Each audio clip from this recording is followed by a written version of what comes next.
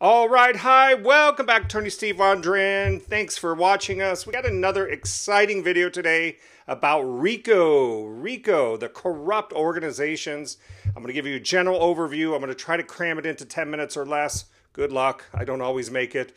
But this is kind of the basics, the frameworks that you need to know about RICO, how the statute works. And this used to be the law that they used to bring down the mobsters. This was passed in 1970, signed by Richard Nixon, of all people. And this was designed to bring down the mobsters because prior to that, they had to go and sue every single mobster individually, and it became a big hassle. So they passed a law in 1970 say, we got to have a better way to do this. We got to be able to go after these enterprises, these corrupt enterprises, go after the people that are associated with it, the enterprise itself, and do it in one action. And that's why we have the RICO law. So without further ado, let's head to the Attorney Steve litigation whiteboard. All right, so this is RICO. This is going to be as quick as I can do for an overview. This is general legal information only, not legal advice. This is not going to cover all the nuances. There are so many nuances. It can depend on the jurisdiction that you're in, your state law. It depends on so many things, okay? So this is just a general overview, and let's leave it at that, okay? So what do we have here? RICO. I'm trying to break this down for you. If you're a law student, you have a RICO on your exam. You have the RICO enterprise. This is comprised of some kind of enterprise. It can be people. It can be an organization, a corporation. As I note here, it could be a legal or an illegal organization, such as Enron. If you all remember Enron, that was a legal organization for quite some time until you know what happened, the House of Cards. And we have cases like the Varsity Blues. If you guys haven't seen that, check out my video. It's really good on the Varsity Blues. It's the college cheating scandal where you had this RICO organization of schools, all these top schools, USC, UCLA, Harvard, Stanford, Yale, all these companies trying to get their kids in, the famous actors, trying to get their kids into these great schools without having the credentials, okay? So I did a video on that. You got to watch it if you don't know anything about it. It's pretty fascinating just to begin with. So it could be all kinds of different associations of people and entities trying to do a common enterprise, common purpose, and doing illegal things as we have under the Act here. So a real quick way to think of the RICO statute is you have the enterprise, you need a violation of 2 or more of these predicate acts that we'll talk about in a second, and it needs to constitute a pattern of racketeering activity, a pattern, okay? There has to be some kind of pattern, not isolated. There has to be some sort of arrangement and connections, continuity and relationship as we talk about. And so if you have this and this and this, and you meet one of the grounds for liability over here, which I'll talk about, 1962 A to D, you have one of those liability grounds and you have these predicate acts, ongoing criminal enterprise, racketeering, shall we say, racketeering enterprise, then you can get over here to damages. The damages can be both criminal liability for the actors, up to 20 years, possibly more, $25,000 in fines and fees, forfeiture of assets, things like that. And importantly, in my world, civil lawsuits. And civil lawsuits can be up to 3 times treble damages. So if you lost $100,000, it could be $300,000 plus attorney fees, so forth and so on. Okay, so it's a nice statute. This says shall award 3 times. That's what makes it really nice. That's why we are seeing some trade secret cases brought under this section. Okay, what I call criminal IP. So let's start back here at the beginning. So you have the organization, and excuse me here. You have the organization, and it can be insiders, your officers, your directors, your officials, board of directors, anybody that's involved or associated in the common enterprise that's performing these racketeering predicate acts. Common purpose, and there can be some kind of structure. It doesn't have to be a formal hierarchy, but some kind of structure to the organization so that it actually can be perceived as an organization. And you may have some outsiders as well, your accountants, your lawyers. Now, a lot of times these accountants, lawyers, auditors, they'll try to say, well, we're just separate, we're not part of that.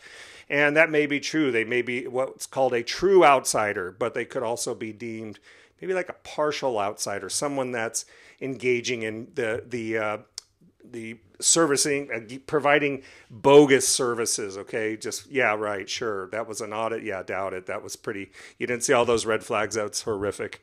Or they're intertwined, or they're engaged in managerial decisions, or these outsiders were essential to pulling off the predicate acts, okay?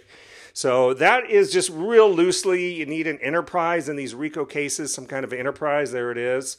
And again, like I said, it could be legal or illegal entity. It could be some drug traffickers. It could be the cartels. It could be all, you know, human traffickers, anything, okay? So that's real quick, real basic general what we're talking about with an enterprise.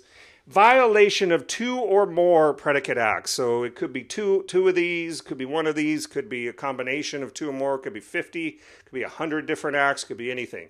Pleading is really important in these cases. You want to plead everything you know with specificity, especially if you're dealing with fraudulent type of conduct. Fraud usually needs to be pled to a higher standard, clear and convincing, very specific factual allegations. So pleading is definitely an art form in here. So let's take a look at these predicate acts. If you say we got the enterprise, I'm not concerned. We have the enterprise here, piece of cake. We need to look at section 1961. The law falls under 18 USC, United States Code, 1961 to 1968. Down here, 1961, there's 2 different ways. There's actually 5 different ways. This section goes to section G, but a lot of those things are not commonly litigated. So I'm going to talk about the ones that are commonly litigated. Section A and section B. These are violations of state law. These are violations of specific federal laws under Title 18 of the United States Code. So let's start over here. These state statutes, they're looking for 2 or more predicate acts within 10 years, note that, within a 10-year period, okay? And that's why we talk about it needs to be some kind of pattern, not just, you know, one over here, this was this, that was that. There needs to be some sort of pattern of racketeering conduct. But I broke this down for you. I made a little, what do you call it, mnemonic or whatever. Brockage, okay? Brockage, these are the main state laws. These are things that are, I think we can all agree, are just horrible, horrible things to commit. And if these are basically what we call an act or a threat, punishable by 1 year or more in jail, that's what we call a felony, any of these would qualify for a predicate act, okay? These indictable acts. So I have them down here, brockage. If you're wondering what brockage means, it's a coin that was improperly minted. Don't ask me why I picked this. I thought I had it, and then I forgot murder, so I had to throw murder down there extra. But brokerage, burglary, robbery, obscenity, trafficking in obscene child porn materials, things like that. Trafficking in controlled substances, drugs, and fentanyl, now the big one, right? Kidnapping, taking people across state lines, doing these kinds of things. And by the way, let me point out real quick that this, being a federal law, does require interstate commerce, so make sure you're pleading that. Interstate commerce, I see. But arson, gambling's this big one, interstate gambling rackets and things like that. Extortion, of course, that's what everybody always says. That's extortion, they're extorting me, that's RICO. Okay, it could be. Yes, it could be. Yes, it could be. And murder, of course, these, you know, mobsters and gangsters and crime families, you know, killing people off. Bang, bang, you're gone. These will qualify as a predicate act. These will qualify as a predicate act. These state laws, there's a list of about 35 of them, okay? Not going to go over all of them. I'm going over the juicy ones, the criminal IP, as I mentioned, if you're stealing copyrighted stuff, transporting, making manufacturer software, things like that, or stealing. Sorry. That's my wife calling. Anyway, I'll get to her later. Got to finish my work first. Trade secrets is another one. Stealing trade secrets. Criminal level. Theft of trade secrets. Bribery. Witness tampering. Mail and wire fraud. This is the frequent one you see all the time. Mail and wire fraud, okay? doing illegal things through the phone lines and the email lines and everything else. Money laundering, of course, the big one. Everybody always talks about money laundering, right? Tampering with witnesses. I have here interstate chop shops, stealing a car, taking it across, chopping it into pieces, trying to make money, those kinds of things. And trafficking, these are what I call the juicy ones. These are the ones you see on TV. You go, wow, that's juicy. You know, that's really juicy. But theft and fraud and those kinds of things. And there's a bunch of other ones. If you're not finding it here, check out Title 18, see the full list, see if it fits in there. But so if you have two or more of these predicate acts, and it constitutes a pattern of racketeering conduct.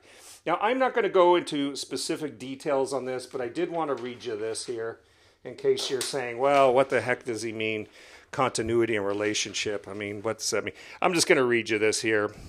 It is not necessary to prove that the racketeering acts always be similar in nature or directly related to each other, but rather a pattern of racketeering activity may be found if the predicate acts are related to the activities of the alleged enterprise. Okay, related to the activities. The racketeering acts furthered the goals of or benefited the enterprise. 2, the enterprise or the defendant's role in the enterprise enabled the defendant to commit or facilitated the commission of the racketeering acts. 3, the racketeering acts were committed at the behest of or on behalf of the enterprise. And or 4, the racketeering acts had the same or similar purposes, results, participants, victims, or methods of commission. Now, this can get really down in the weeds with open and closed and all this other stuff. I'm not going to take you down to the weeds. Let's keep it friendly. Let's keep it easy to understand here. But that's it. So, I mean, if you have these things, all you need to do is look here, and then here's your grounds for liability and your prohibited activities, your liability grounds. 1962, under the statute, sections A through D. You have 1962A, investing in an enterprise. That's not real common. So in other words, a plaintiff would have to allege and argue, I was injured by an investment in an enterprise. 1962B, as in biscuit, acquiring or maintaining an interest in an enterprise. I was injured by that.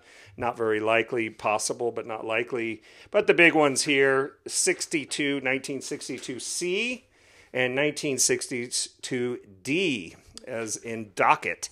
Okay, C is activities dealing with conducting the affairs of the organization, engaging in these predicate acts, which are a pattern or practice.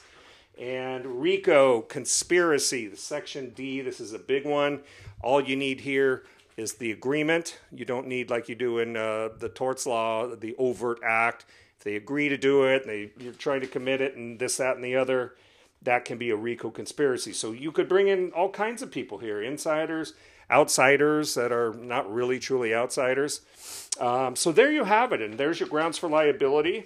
There's your sections, your code sections. I think I did it under 10 minutes. You got everything there.